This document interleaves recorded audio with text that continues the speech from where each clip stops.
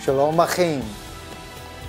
I greet you, my brothers, my rabbinical brethren in Israel.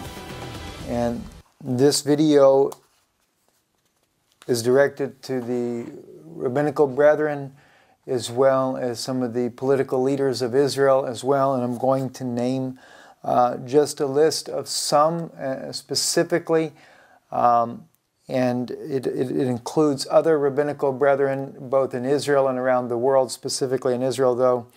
Rabbis, Rav Shlomo Amar, Rav Yona Metzger, Rav Elliyahu Bakshi Doran, Rav Shalom Cohen, Rav Winston, Rav Tovia Singer, Rav Avigdor Neventzal, Rav Shmuel Rabinovich, Rav Tzvi Yehudah Kook, Rav Avraham Elkana Shopira, Rav Zalman Melamed, Rav Mitzrachi, Rav Chaim Richman. These are a list, a few of the rabbis that I am addressing this to.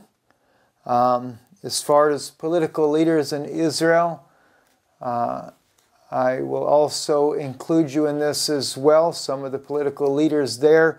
It is actually to all the political leaders of Israel, but specifically Prime Minister Benjamin Netanyahu, President Shimon Peres, former president that is, also the new president of Israel, Cabinet Minister Naftali Bennett, and many, many others there that are in Israel. This is addressed to you. It is a very serious hour that we are in, our people are in.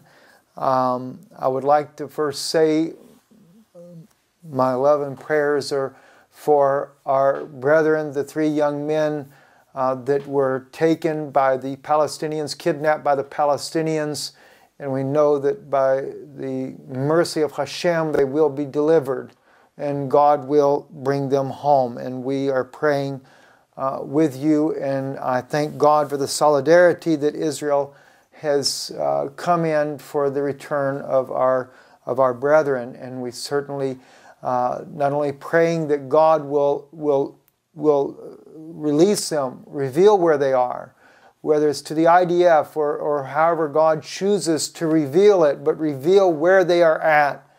And we ask you, God, we ask you, Hashem, to reveal this, dear God, so we will know. And that also that the heathen who has mocked the God of Israel will know that there is a God still that reigns in Israel when he is defeated, I should say. This message is a very difficult message to bring. Has nothing to do with what we were just speaking about, the three brothers that we have that have been kidnapped. Nothing to do with that. I wanted to bring this out because we are in solidarity with Israel, our people, and there are, as well as in the Christian community around the world, and I know not just the people we know, but many thousands of others that have been praying for God to speak and to answer and to deliver these young men back to their parents. And we want to remember also, those of you that are watching, I know that there are many, many Christians that will be watching as well, in the thousands that is. And I ask you to pray especially for the mothers, the family members that are grieving for these boys not being home. How difficult it is beyond our own understanding, what especially the mothers. You know, mothers, children are so dear to the mothers and the fathers as well that are grieving because of their children not being home. So we pray for them, and our heart goes out to them as well. The message tonight is very serious. It is something that I feel that is important, and this is why I've addressed the rabbinical brethren as well as the political leaders of Israel. And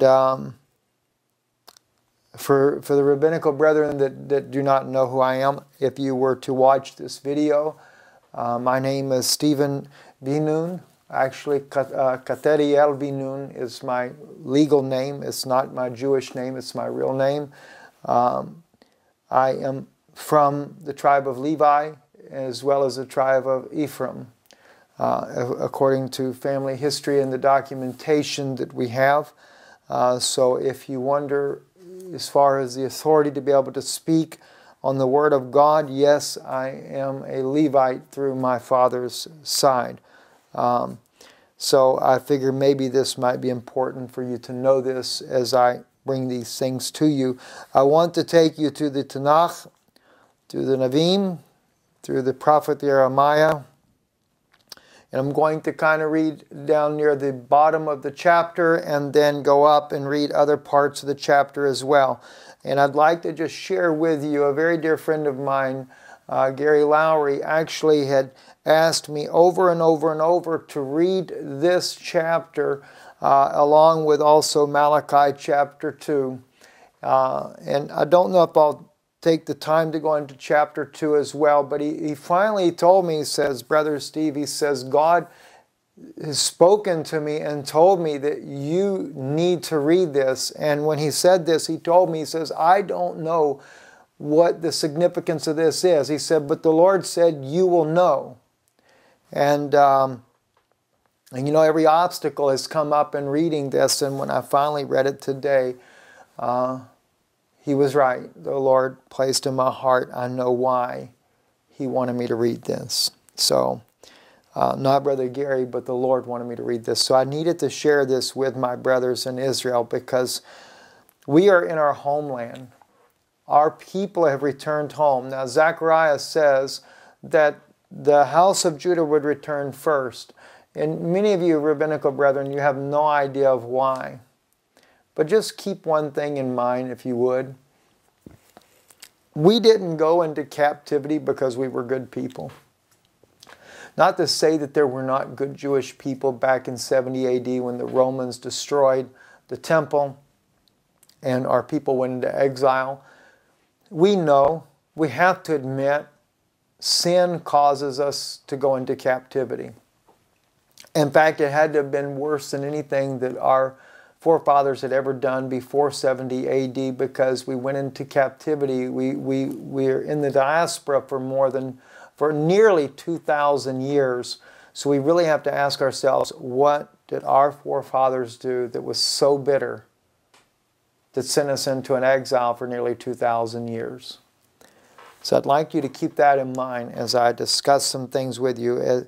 Now I say this because we are back in our homeland as prophesied.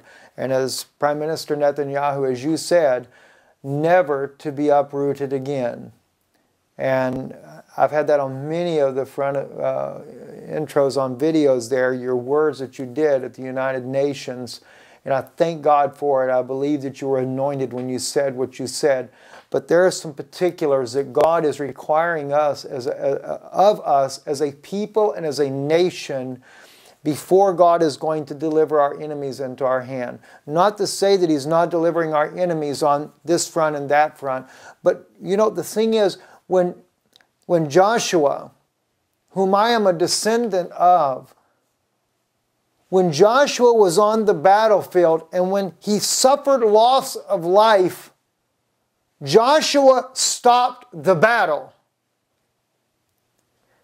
And immediately he began to pray and to seek God to know why are we having loss of life?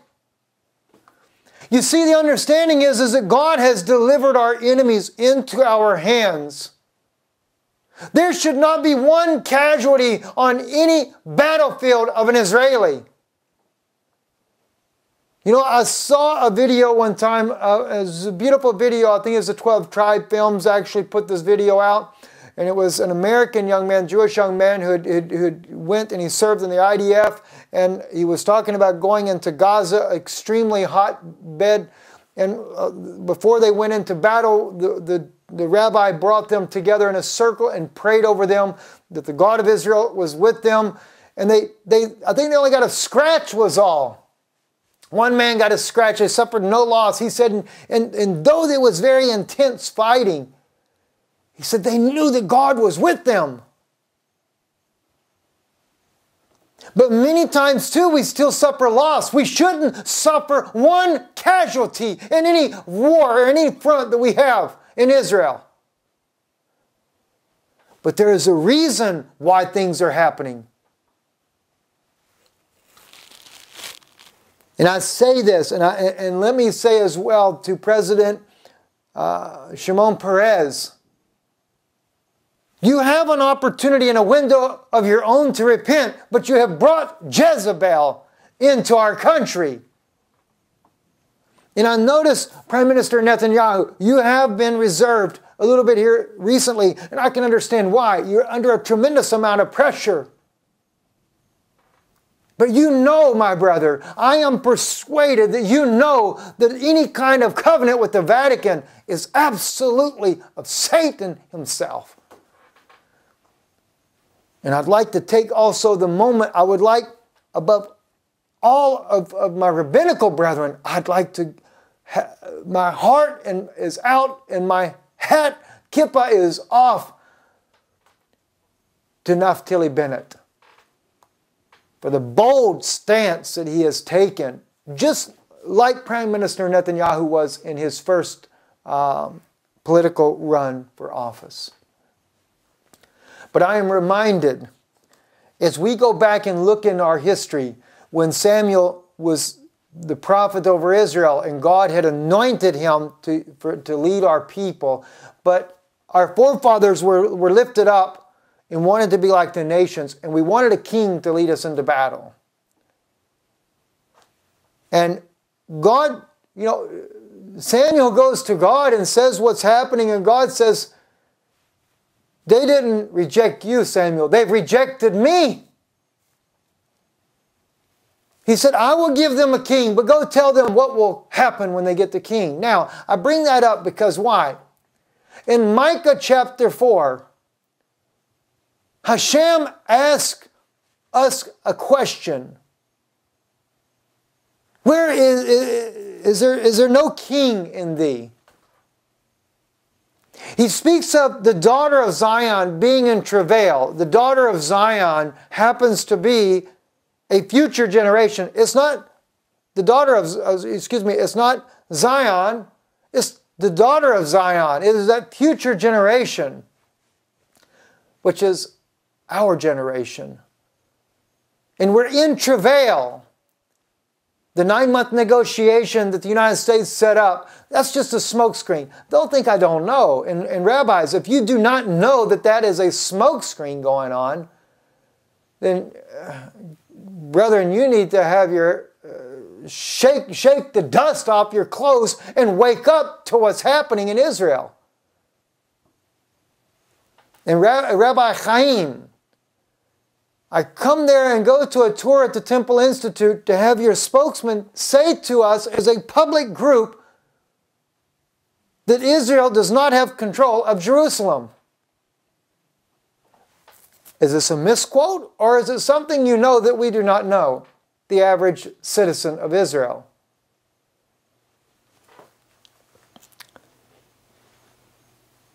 We have a lot of issues.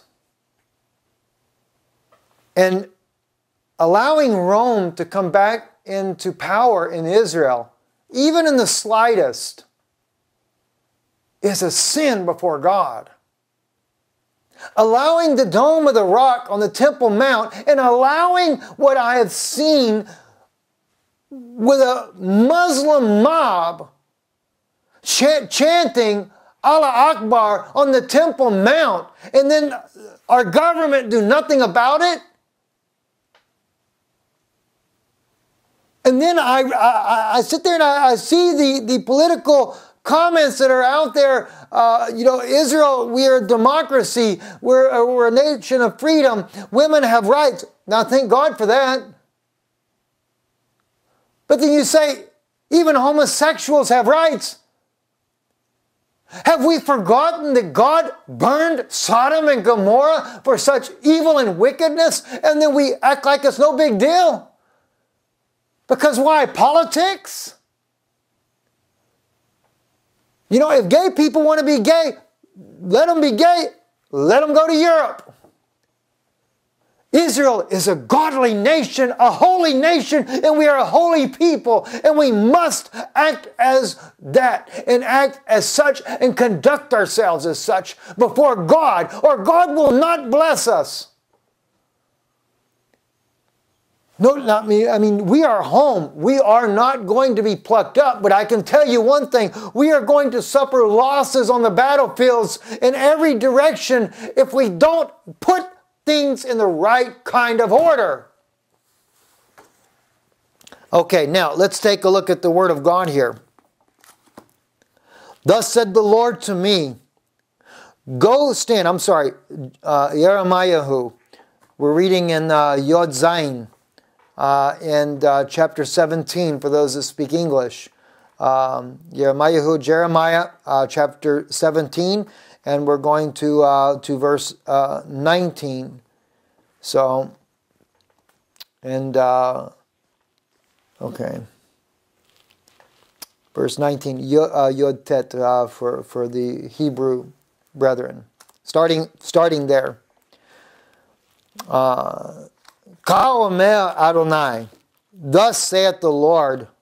It's the name Hashem for those in English that do not understand. This is God's divine name. This is what God is saying to the prophet Jeremiah. He is saying, thus saith the Lord.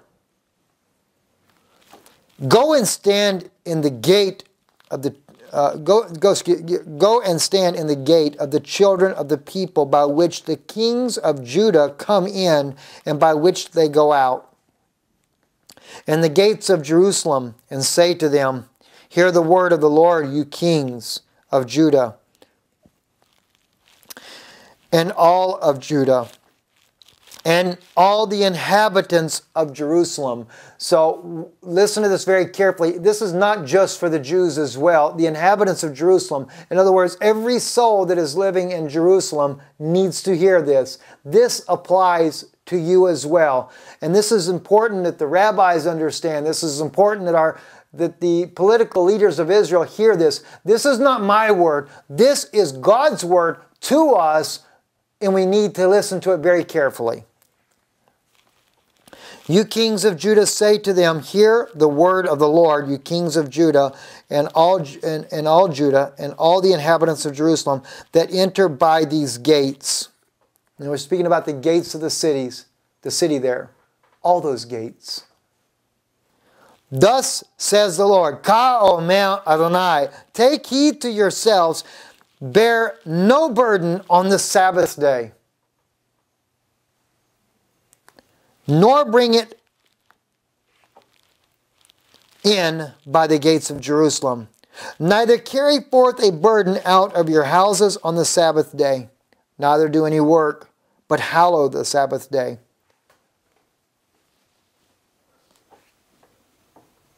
When it comes to God's word in Jerusalem, this is the covenant that He has set with our people. And I know, rabbinical brethren, I know you are obeying this word yourself. But the problem is, and this is why He addresses this to the political leaders, because the political leaders are allowing the inhabitants of Jerusalem to come into the city of Jerusalem and to work on the Sabbath day, to bring in the burdens. And God is commanding it. God is not, this is not, okay, you know, Israel, you guys, you Jewish people, you keep the Sabbath day, it's just to you, it's, you know. He is demanding this of all the inhabitants of Jerusalem. Neither do work, but hallow the Sabbath day. Hallow, by the way, is to sanctify it, make it pure, and make it clean. As I commanded your fathers, but they obeyed not, neither inclined their ear, but made their necks stiff. See, our forefathers didn't obey this either. Now, Jeremiah is dealing in his day. So my question to my leaders in Israel, as well as the rabbinical leaders, have we not learned anything from history?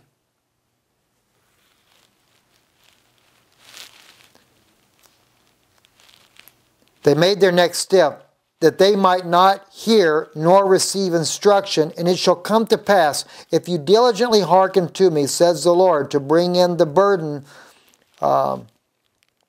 says the Lord, to bring in no burden through the gates of this city on the Sabbath day, but hallow the Sabbath day, to do no work on it. Then shall I there enter into the gates of this city, kings and princes who sit upon the throne of David, riding in chariots. Are we not looking for Mashiach? The princes, the anointed prince, should come riding in. And the promise is if we will keep the Sabbath, not just the Jewish people, but even the inhabitants of Jerusalem, and do not allow in his holy city to have the Sabbath profaned, then God will bring in the princes of David.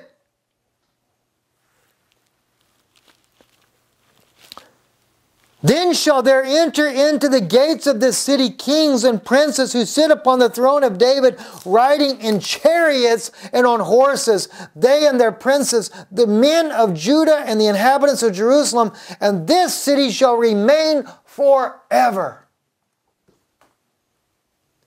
That's a perpetual covenant.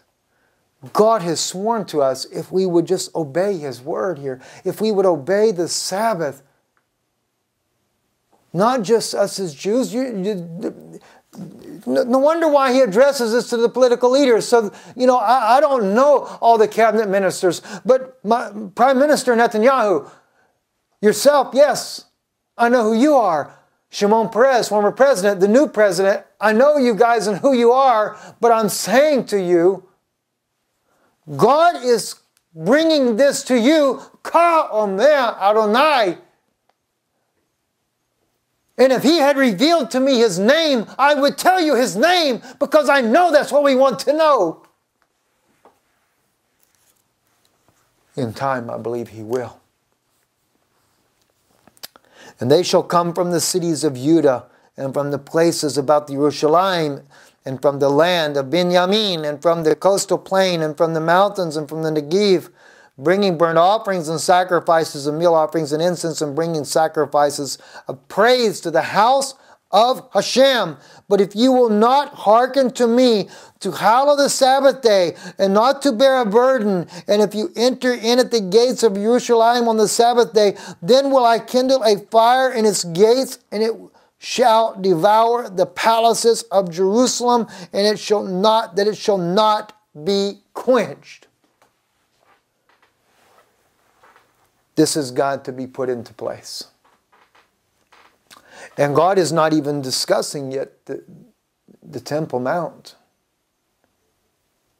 But the problem is on the Temple Mount, they profane the Sabbath anyway. And we allow it. It must be put to a stop. If we expect the grace and mercy of God, put his word into action. Now, let's back up a moment. I want to, still in the same chapter. Verse 5.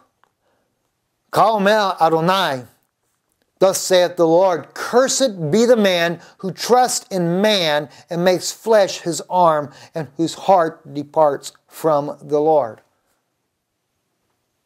Do you think that Pope Francis is going to bring peace in Israel? God says right here, not, by the way, if it might be a guy comes along who's going to try to bring peace or something, don't trust him. No, he says, Ka'omer Adonai, thus says the Lord, thus says Hashem. through the prophet Jeremiah. Cursed be the man who trusts in man and makes flesh his arm, and whose heart departs from the Lord. Might I add, Mr. Perez, what were you doing at the Vatican praying with a bunch of heathens? This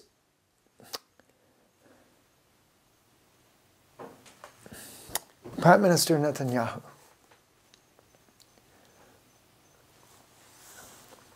my heart sank within me when I heard you call him the father of our common heritage.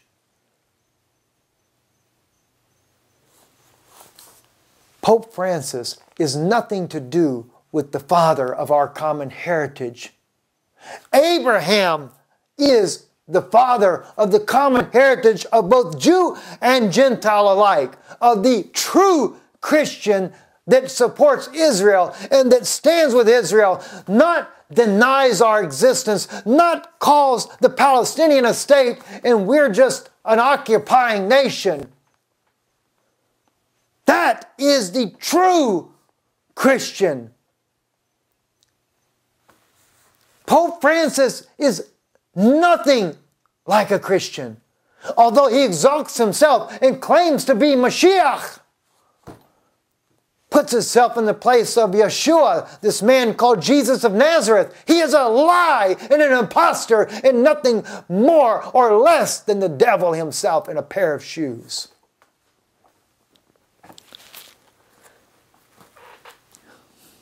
Mr. Perez, you have the opportunity to repent if there is even mercy left.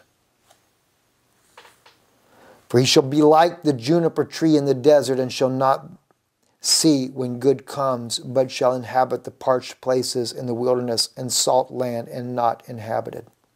Blessed is the man who trusts in the Lord, Hashem,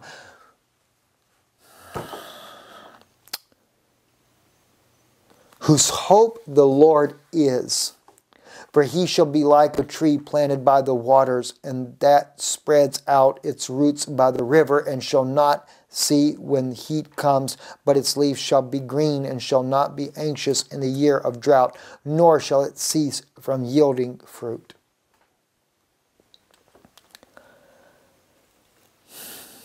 Now, what I'm going to say to you, my brethren, next is something you may not like very well, but it needs to be said.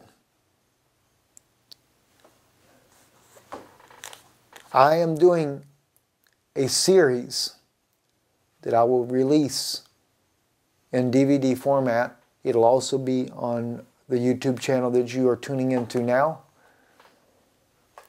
that I have begun to record.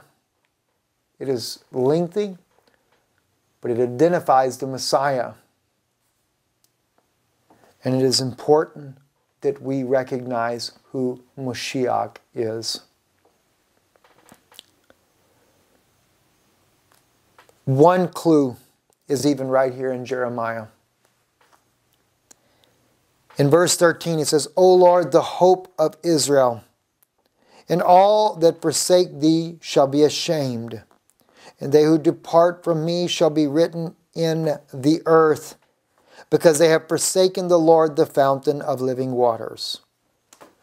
Do you know what it means to be written in the earth? I mean, it says it right here. I mean, I'm reading right here from the Tanakh, Be'ivrit, okay? Be'eretz yakatev, yikatev katevu. This is something that would happen in the future. And when he says right here, they who depart from me shall be written in the earth. Because why? We have forsaken the Lord, the fountains of living waters. Written in the earth means our bodies would be buried there for rejecting the fountain of living waters. This is why our ancestors, by the thousands, were killed Stalin, Mussolini, the pogroms, the Spanish Inquisition, which, by the way, was conducted by the Vatican. The Vatican, through Pope Pius XII, assisted Hitler in the destruction of the Jews during the Holocaust. I know in the Yad Vashem in my own family, thousands of family members, especially on my father's side, my mother's side as well, about 1,400 on my mother's side, many more on my father's side. Just as you, my brethren, have suffered as well. Our families are written in the earth. Because what? We rejected the living waters. Let me just kind of highlight very quickly for you what I mean by we have rejected the living waters. Something for you to think about. Something maybe the scholars that have tried to show you this man called Yeshua or this Jesus of Nazareth that you have not accepted.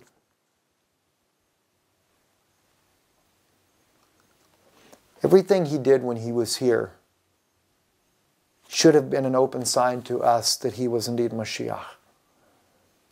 But you see, God knew that we would not believe. He knew that. When he drew in the sand with his finger, when the rabbis brought up a woman who had been caught in the very act of adultery, one, my question is, rabbinical brethren, why didn't they bring the man with her? Why was it only the woman? But when he drew in the sand, and then he said, which one of you is without sin, let him cast the first stone. The very fact that he wrote in the sand with his finger was identifying that he was the same God that wrote the 10 Commandments that Moses brought down on Mount Sinai. When he taken the man that was blind and he cried out, Yeshua, have mercy on me. And he goes up to him, and he's about to die himself. And he says, what did I do for you? He said, Lord, that I might receive my sight. Then he takes and he spits on the ground and makes a mud pie, turns it into clay, then anoints it on his eyes in the sight of all Israel to see it. We should have recognized the same God that formed Adam from the dust of the earth was now putting clay over a man's eyes that was born blind. Was it that maybe he didn't have eyes? Was it maybe that because of the birth there was a defect in there? Washing at the pool of Shalom was not what gave the man his sight. It was the fact that the Creator was standing there, and when he put the clay over his eye, that eye reshaped and reformed the way God had intended it. When he said that I am the way, the truth, and the life. The way? Our forefathers wanted to know, how do we get back to the tree of life in the Garden of Eden? He says, I am that way. When he breathed in his apostles, when the Christian Bible writes about how that after the resurrection, he takes and he breathes in the nostrils, or excuse me, not breathes in the nostrils, he breathes on his apostles and he says to them, receive ye the Holy Ghost. Why did he breathe upon them? We should have gotten it. It should have been obvious to the rabbinical brethren that were standing there. He's breathing on them, receive ye the Holy Ghost. He's letting you know that the same God that breathed on the nostrils of Adam, the clay figure there that was laying on the ground, the same God that had formed clay and put it on the blind man's eyes, he breathes into the nostrils of this clay figure, and then life comes into him. Nishmat Chaim. And then that man became a living soul. In the Hebrew language, as you know, it's a singular when it speaks of him, but when he says Nishmat Chaim, Chaim, what is the Chaim? The Chaim, as we know, is the life of Hashem. It is the life of God himself that was breathed into that body, but it was breathed in what? Chaim. Yod Mem, a plural form of God's life, went into that man called Adam, or in this case, he was called Ish.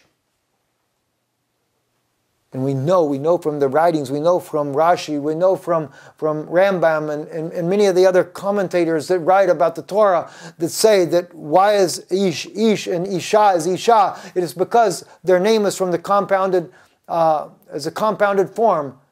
Ish being the man, Aleph, Yod, Shin, the Yod representing the first letter of the divine name. Isha, Aleph, Shin, Hey, the last letter in her name representing the divine name, second letter of the divine name of God. Now we have Yah. And what do we have when you take the Yod and the Hey out? You have Aish, the fire. So what was it? It was the fire of Hashem that was in her and in him.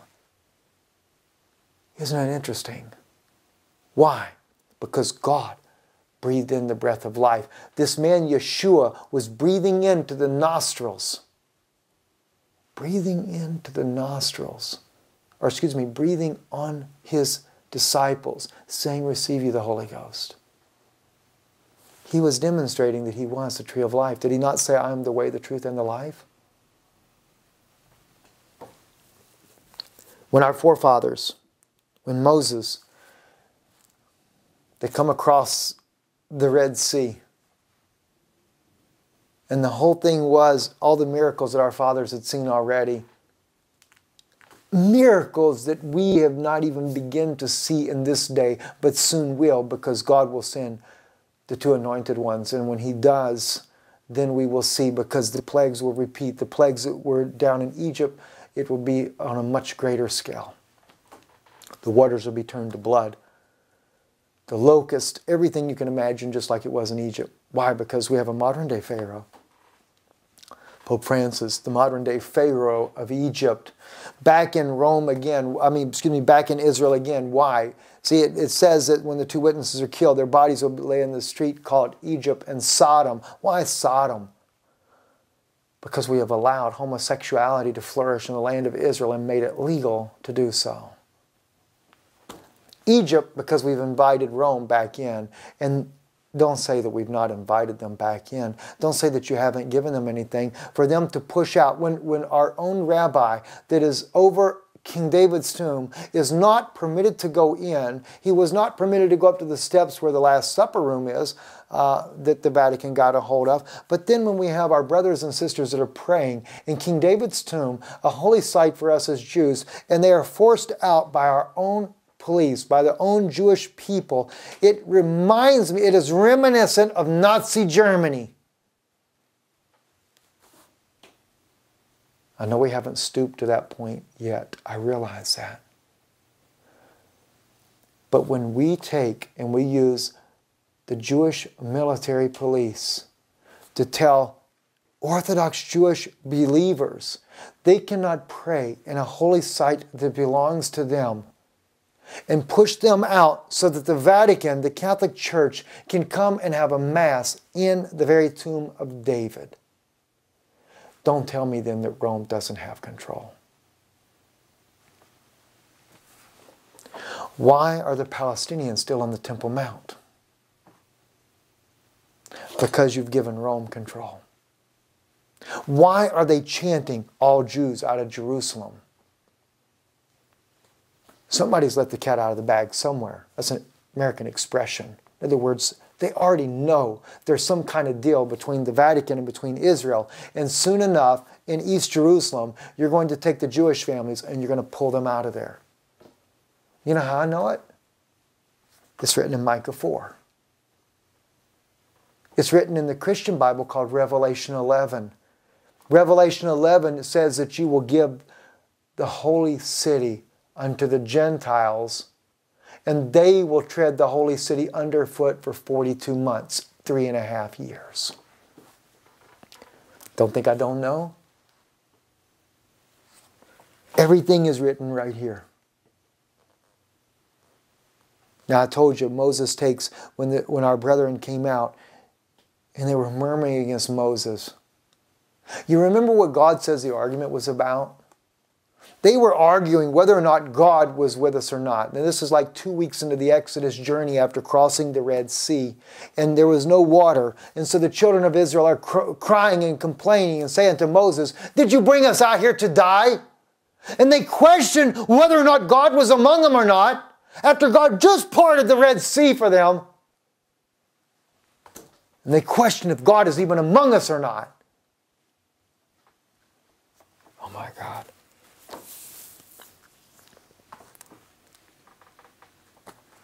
Is God among us or not? So God tells Moses, take the elders of Israel with you. Go out and smite the rock, that it bring forth its waters.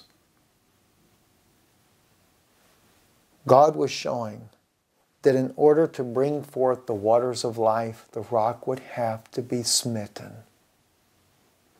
My brethren, do you understand what I'm saying to you? God told Moses, take the elders of Israel with you. Why? The elders of Israel were to come and to judge the rock. It was to judge the people. It was to bring about judgment. They smote the rock that it could bring forth the waters of life. The rock had to be smitten. David says, Isaiah says that Hashem was upon the rock. When this man called Yeshua came, what did he say to the Samaritan woman? Rabbi Singer, I know you know this because you have studied the Christian Bible as well. And don't try the loopholes. You know as well, Nehemiah Gordon.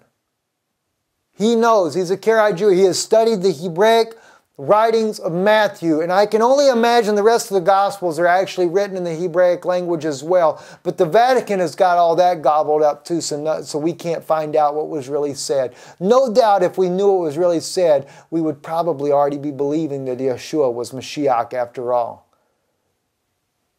And you know, this is why I believe Nehemiah Gordon doesn't want to be called a Christian. And I know he says he's never really truly embraced it, but he's got a greater respect for this man Yeshua.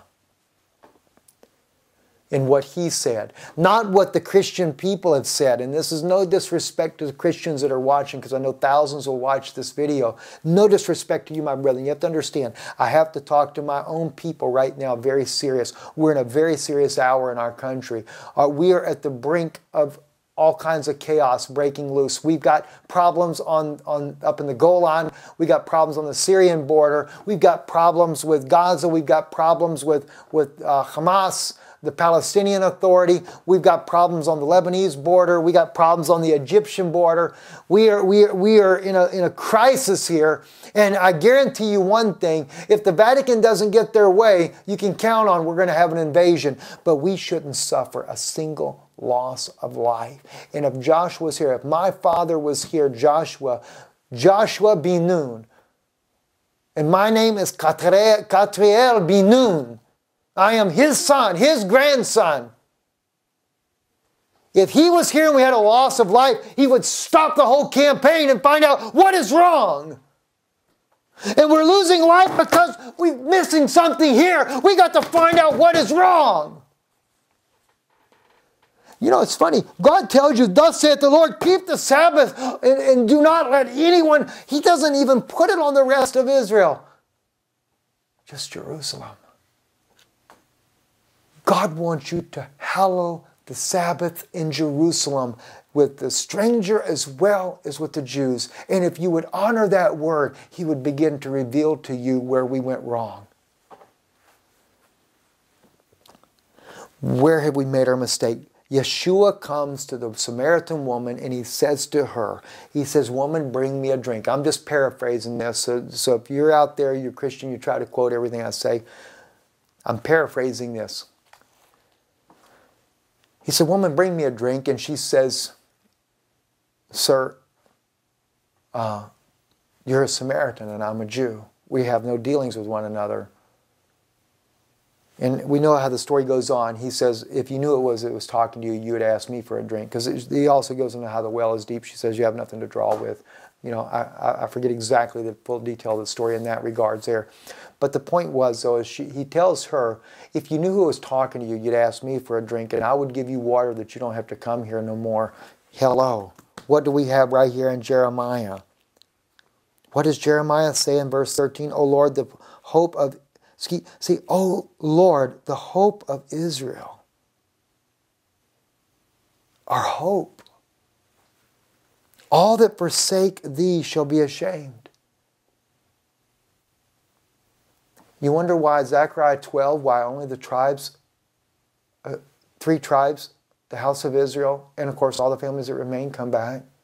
We see the house of David, the house of Nathan, the house of Levi, their families, and the house of Shimei and their families apart, are going to mourn when they see him whom they, what, thrust through. That's why I say, Rabbi Singer, I love you, my brother. We don't want to make a play on words. I know it says thrust through as well in Hebrew. I understand that. I'm not talking about the piercing in his hands, and I know the Word of God is not talking about the piercing in his hands. The thrust through is when the Roman soldier took that spear and stabbed it in his side, and the water came out of his side, separated from his blood. That's what the Scripture is talking about. That's where we begin to recognize our sins. Why does God say through the prophet Zechariah that he brings home the house of Judah first? Because you see, the house of Israel was never guilty in the sins of what happened to Yeshua. Our forefathers, because I'm tribe of Ephraim on that side there, we'd already messed up. We'd already messed up. Everything was all out of whack there. But isn't it interesting too that, because we know Nathan and David are both from the tribe of Judah. Of course, the Levites are the Levites. Shimei is from the tribe of Benjamin. And the families remain the Samaritans, of course. See? What is it? Again, the house of Judah is brought back home. Why Shimei? Because we know in the story of David, and I'll just kind of make this quick, what happens with David? Avshalom, his son, Absalom is the Greek way of writing his name, Absalom. But for my Jewish brother, it's Avshalom. Avshalom takes, and he never really recognizes his father to be the king. And we know that he knows he's king. I'm not saying that. The point is he doesn't recognize spiritually that he's the king of Israel. Had he really known that his father was king and God called king of Israel, he would have never done a coup and got the people to side with him to overthrow his father. Absalom is a type of Israel 2,000 years ago, that when the king of Israel, and this is why Pilate has the name written, put on the cross like he did, the king of the Jews, I know we didn't like it. You know, you forget my forefathers were there right along in this. The Levites, my own family, we were right there making the same mistakes. And as we made those mistakes, Absalom doesn't recognize his father, does a coup, comes against him. David takes with his men, and he says, let's flee Jerusalem or there'll be a large loss of life. He crosses the Kidron Valley, he and his men. He leaves behind 10 concubines. It's kind of ironic, isn't it? Because in the Christian Bible, it speaks about 10 virgins, 5 are wise and 5 are foolish.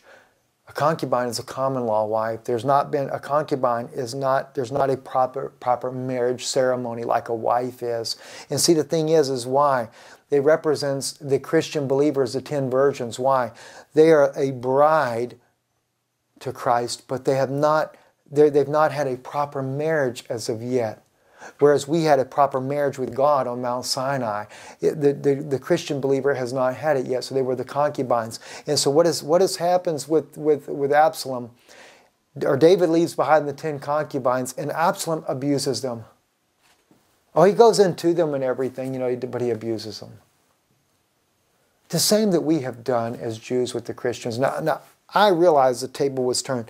The so-called Christian, the Vatican, these are not Christians, brother, sister. These are not Christians. The Catholic Church that conspired with Hitler and all of his regime and back during the Inquisition and everything else, that is not Christianity. The true Christians are ones that have loved us, that have loved Israel, that have stood by us down through all the years. There's always been a little small minority of Christians that loved Israel and stood by our people no matter what. And during the Holocaust, there were many that risked their lives. And yeah, some of them were Catholic. But they went against their own church to do it.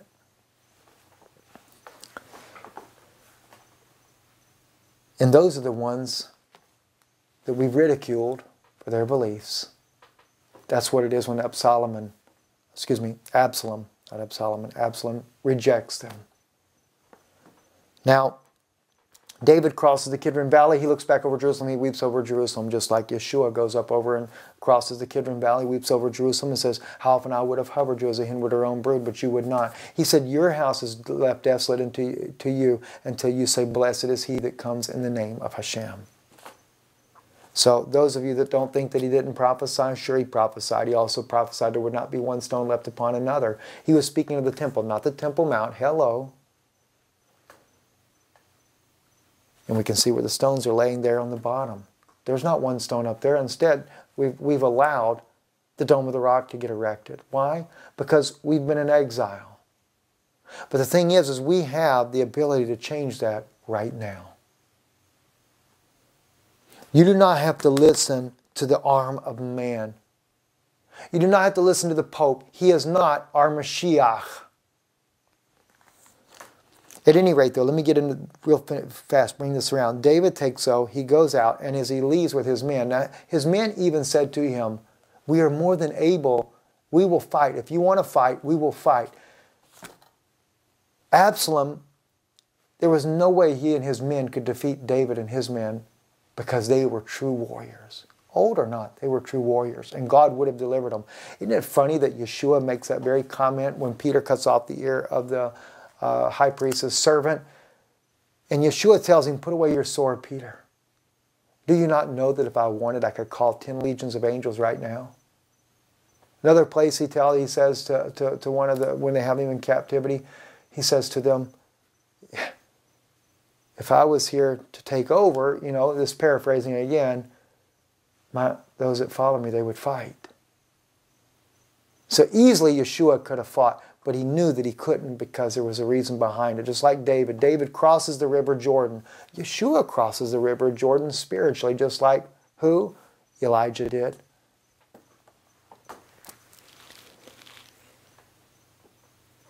As David goes up, Shimei takes and spits on him and curses him and everything else. Throws stones at his men. His men said, should we let this dog's head stay on his body? He said, my Lord, let me kill him. David said, let him alone. Hashem said for him to do this.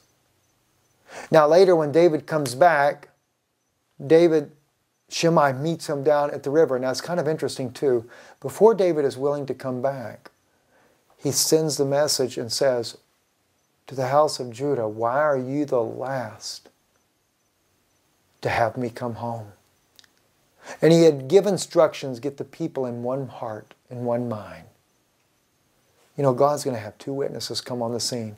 According to Revelation 11, according to Zechariah's prophecy, the two anointed ones. And it's going to get our people in one mind and one accord. So why? This man that the Christians have called Yeshua, the Mashiach, so he can return. So it doesn't have to be a guesswork anymore. Was he or was he not really the Mashiach? We'll see for ourselves. This is why we see Shimei written in Zechariah's prophecy. And there is going to be a lot of weeping on that day. Anyway, though, when Yeshua makes the comment to the woman about the water, I would give you water that you don't have to come here to draw anymore. When that water flowed from his side, when that spear pierced his side, it was identifying that he was that water of life. That inside of him was the Eitz Chaim, the tree of life. No wonder why he breathed on his apostles after his resurrection and said, receive you the Holy Ghost. So he really is that way. There's so many more things I could go into with you. But if you want to know more, the film that I'm making, it'll be into a DVD format. It'll be free of charge. And that'll be because of the courtesy of the people that love us and love the work that we're doing here. There are literally thousands of Christians that listen to the things that we say here, and their love for you is that you'll know that Yeshua is Mashiach. Their desire is not to see that Israel is taken over by the Vatican. The people that are Christian believers, they want the Jewish people to believe, to know that Yeshua was indeed Mashiach.